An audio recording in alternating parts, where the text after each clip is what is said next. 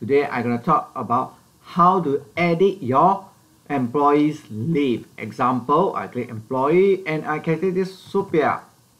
You double click it, you can see that leave management there will show 2019.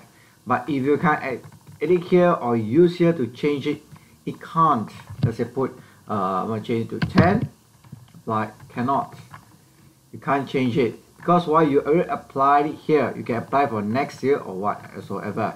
So how you going to change it for this hour since you already key in? Well, you can do this way. You can click it, close it, exit it. So let me check before I go there. The number is superior, number 10.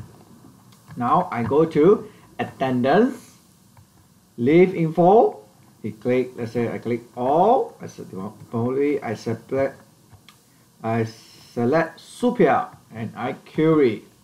Then leave out here. You can click it like that. You click edit.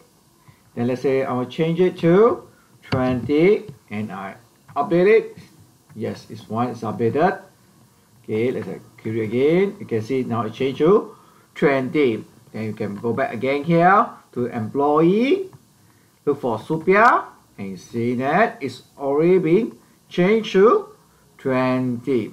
Okay, that's how you do it. Thank you.